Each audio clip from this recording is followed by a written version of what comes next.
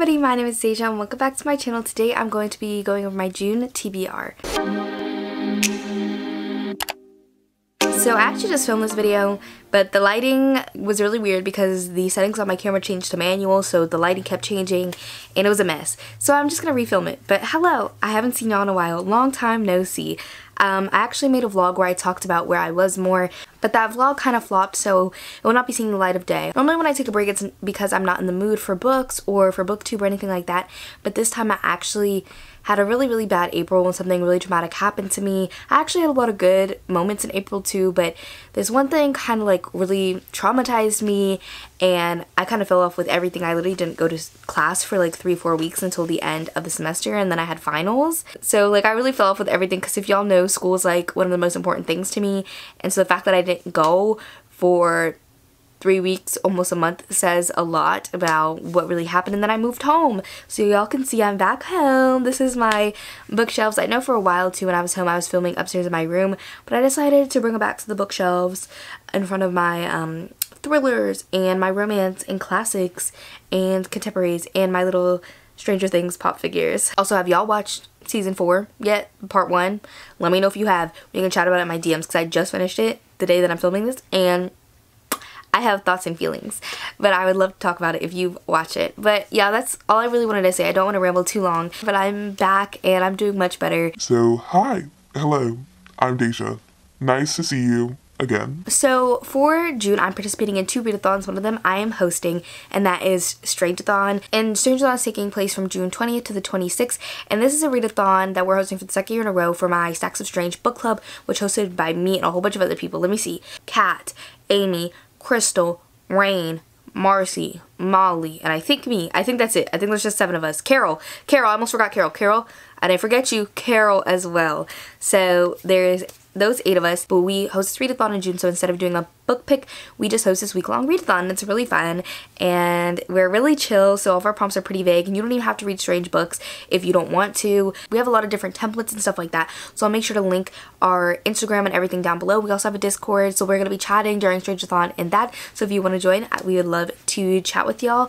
But I'm going to get into my TBR for this, and then I will talk about my other book club, and then the other readathon, and then other books besides that, because this TBR is quite large. So the first challenge is different format, which can be interpreted in any way where, like, if you don't really read ebooks, read an ebook. If you don't really listen to audiobooks, read an audiobook. If you don't really read physical books, read a physical book.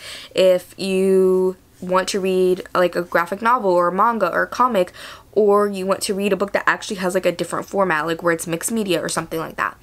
For this one, I'm just gonna go with a book that's an arc, okay? Because I don't read my arcs as much as I should, so it's different for me. I mean, I definitely read arcs, but not as much as I should. So I'm gonna go with an arc, and that is What Moves the Dead by Kingfisher. I believe this book does come out in July. I don't think it's already came out. But we read a Kingfisher book actually a couple months ago, and I liked it, but not too much. I thought it was going to be more horror than fantasy, but it was definitely more fantasy and not as horrific as I wanted. But I do want to try out more of her work because I have hope that she can write something that I really like. And this is her newest one. I have no idea what it's about, but I have the arc of it, and the cover is really intriguing. And I'm also going to use this for the prompt that says strange cover because it has a rat on it, so that's really like interesting, I guess. The cover, I actually really like it, but it is quite strange. The next prompt is backlist book, and this can also be interpreted in whichever way that you want. I personally do a book that's not published in our current year, so for me, anything that's published in 2021 or before, but the book that I'm picking was published in 2019, I believe, and that is Feed by Aveda. And this one is a romance with a succubus, and I believe some other creature, but I can't remember. And I'm also going to be reading this for the other readathon as well, and this one is a novella, so it's super short, so that's why I put it for both readathons because they only overlap for a day, but it's so short I could definitely count it. I'm counting this for non-human main character as well. For the last prompt, that's LGBTQ rep, which I actually could count Feed for this because I believe one of the characters is bisexual, but I really want an excuse to read You've Lost a Lot of Blood because Things Have Gotten Worse Since We Last Spoke was one of my favorite books of last year, so this one has been one of my most anticipated of this year, and I need an excuse to read it because I still haven't read it. So this is my excuse. This is what I'm going to be reading for this prompt, hopefully, and that one's also really short, so I chose 2 really short books and then 1 like normal size book. And then I also have like a maybe that I might just tack on, and that is Sundial by Catrina. I don't know if this one's particularly weird, but I heard The Last House on Needless Street is a little weird, and I also have an arc of this one that I never read, so I would really like to get around to it. And bring up that NetGalley score. And then the other book club that I'm a part of is Swoon Sisters, and that is the romance book club that I host with Nicole from Who Picked This Book. So for the books that we read, we've actually shifted from having us pick the books based off a trope to us giving you like 3-4 options per month and y'all voting for it. And we are actually going to be posting the polls for the next round, for the next quarter soon. So if you would like to vote, make sure to head over to our Instagram and Twitter, because that's where we post the polls. And we also have a Discord, and we would love to chat to y'all in it, because we're both pretty bad at Discord, but we want to use it more. So we would love to have more of y'all over there. But for our May book, it was The Simple Wild by K.A. Tucker, and I'm probably going to finish it for the end of May. It is currently May 28th, but I have a couple days, like 4 days to read it, because I'm starting it today, so I may finish it, but if I don't, I just wanted to mention it here. And our live show for this is going to be June 5th, which is a Sunday, so by the time this goes up, you all should still have a couple days to read it if you would like to join us. It's going to be at 8 p.m. EST on my channel, so I would love to see y'all there. And then for June, our book club pick is going to be Haunting Adeline. Both these books do have trigger warnings that we've listed on our Instagram, so in case people do want to know the triggers, I would check there. And I would say also do your own research if you have certain triggers for any of the books that I mentioned on my channel, because I personally don't get triggered by a lot, and I know some people have like pretty unique triggers, and I can only do so much research if I haven't read the book yet, because I can only go off what other people say since I haven't read it for myself. But I did do some research and found some triggers for both those books as well. But Haunting Adeline, I've heard good things about. I know it's just really dark. It might have some stalkery vibes, can't really remember, but I'm really excited to read it. And our live show for this should be July 3rd, not set in stone, but we normally do the first Sunday of the following month. I've heard that you should read Satan's Affair before you read this, which is a novella, and they're technically not part of the same series, at least on Goodreads, but I've heard to read that one first, so I will definitely be reading that one in June, and probably Haunting Adeline. Then the second readathon I'm going to be participating in is the Queer Romance Readathon, which is taking place from the 13th to the 20th, and there is a whole bunch of hosts for this. The main one that I know of is Beautifully Bookish Bethany, who I love, and this one I really wanted to participate in because obviously it's Pride Month. I don't really own that many queer romances. Most of the books that I own that are queer are not romances, or I've already read them.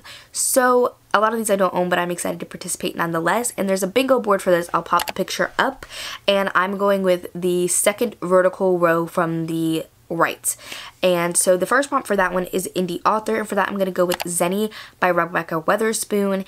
This one is the second book in a series. I read the first one, Rave, and I enjoyed it, and I know the main character in this is bisexual, or I believe both characters might be bisexual, but they're in a hetero looking relationship, and I like that a lot. I think that's a really unique representation that we don't see, but I'm really excited to read it, especially because it's a black author, so I'm really excited to read it, and I believe it's quite short. The next prompt that I have is Male Romance by a gay author, and for that I'm hoping to go with Ravensong by TJ Klune. This is the second book in the Wolf Song series. These books do tend to be quite long, but the first one I read I believe in July of last year, so it's almost been a year, and it like literally ripped my heart out. It was one of my favorite books of the year, and I just adored it so much. I cried, like sobbed like no other. So I really would like to continue on in this series, and it fits this one perfectly. It's a male romance by a gay author. Next prompt is book by a black author, and I could go with Xeni for this one, but I'm gonna go with the group book, and that is Drag Me Up by R.M. Virtues. Let me put it over here.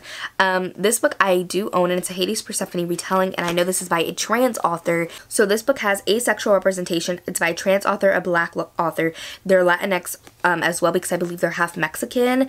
So they're also an indigenous author. It's erotic romance, and it's by an indie author. The author's disabled as well, and it's queer black love, and it has bisexual representation. So there's a lot of rep in this book, and I saw this author on a live show, and I just really liked their energy and vibes, and I wanted to support them, so I bought it.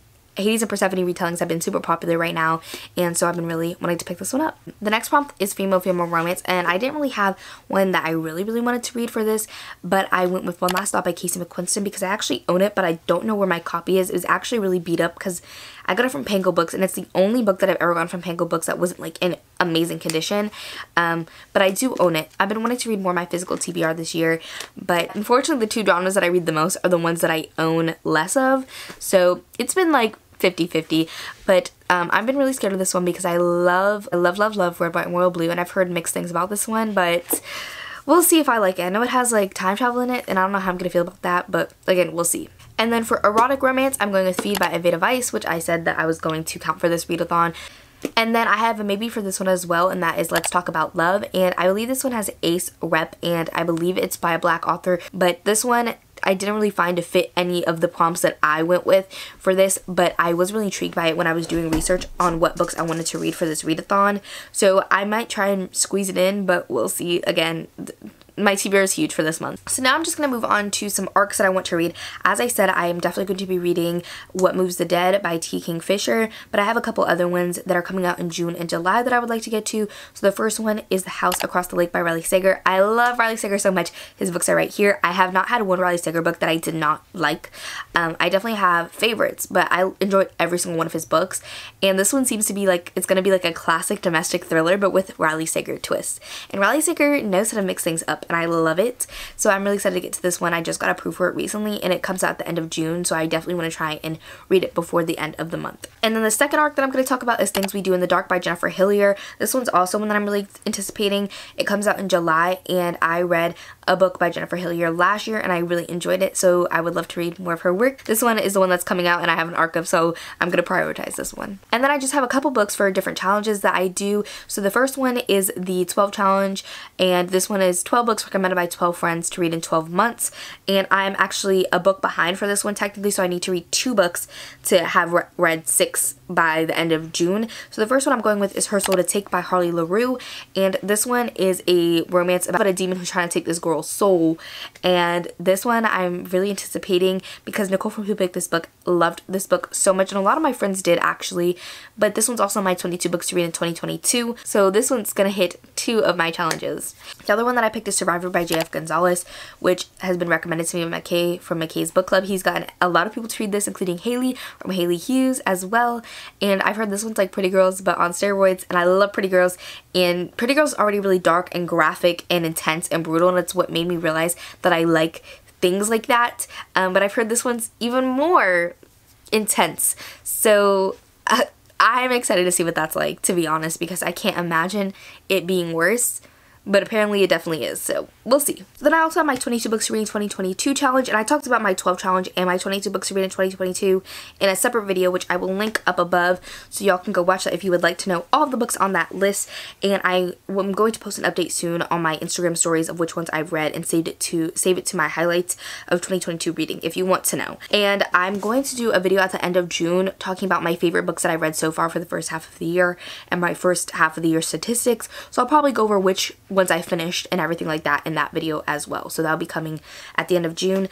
But I need to catch up a little bit on this challenge. We need to read like 3 or 4 books this month. I have 3 here that I'm going to talk about, and the last 4th one I'm not sure exactly what I'm going to choose for that one yet, but I have these ones. And so in the summer I decided for this challenge I was going to read the books that scared me more or that were bigger or more out of my comfort zone genre-wise because I have more time. I'm not in school.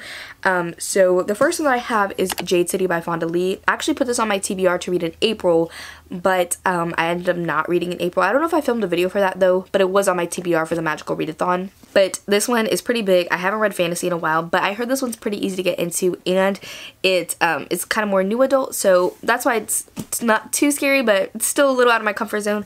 And the other one that I have is Little Women, and this one is a classic, and it is quite big, but you know, the pages are smaller, like it's a small book, so hopefully it's not too long, so you can see. It's a smaller book, but I don't really read classics, but I've heard a lot of people who don't really like classics like this one, like Kayla from Books and Lala, and so yeah, so hopefully I like it. And then I also chose Brother by Anya Alborn to try and read this month because I have been wanting to read this one too because it's about a cannibalistic family. It's giving Texas Chainsaw Massacre type vibes, so I'm really excited for that. But I've heard mixed things.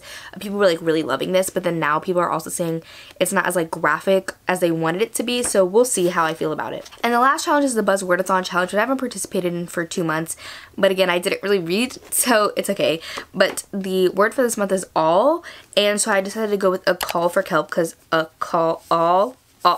you see it? Yeah, okay. This is the 4th book in the Seaside Cafe mystery series, and I really like the series. It's perfect for the summer because it takes place at the beach and it's a cozy. I've read the first 3 in this series, and I kind of just got not sick of it. Like, this series is really good, but obviously Cozy Mysteries have a formula, and so I kind of just got over it. I decided to hold off to read the rest of the series this summer. So those are all the books on my TBR for this month. I hope y'all enjoyed. I know this was a big TBR, but I have a lot of things that I want to participate in while I can in the summer, because all I'm doing is working. I'm not doing anything else, and in 2 weeks I have 3 days off, and one shift I'm only working 5 hours, so that week's gonna be fantastic, but poor. It'll be okay. But that's all I have for this video today. I would love to hear if y'all are participating in these readathons or my book clubs, or if y'all just have read any of these or plan on reading any of these. Just talk to me in the comments. I love to hear from y'all, and I would love if you could subscribe if you're not subscribed already. But that's all that I have for this video today, and I'll see y'all in my next one.